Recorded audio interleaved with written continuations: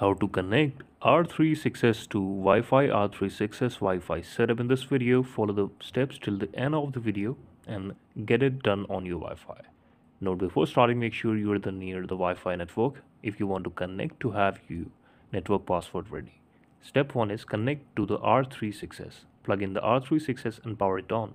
On computer or on phone, look for a Wi-Fi network called something like Alpha R36S and the name.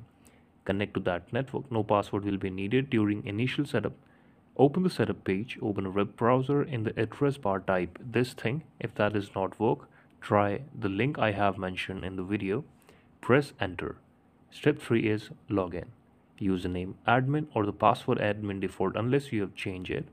Now step 4 will be restart the Wi-Fi repeater setup. Once logged in, go into wizard or repeater client mode setup section. Click scan or site survey to find nearby Wi-Fi networks there. Select the Wi-Fi network you want to repeat or connect to. Enter the Wi-Fi password to the network or for the network. Set your new SSID network name for the R36S. If you want to customize it, you can do it. Now save and reboot. Click apply or save setting. Let the router reboot. It may take about 30 to 60 seconds on it.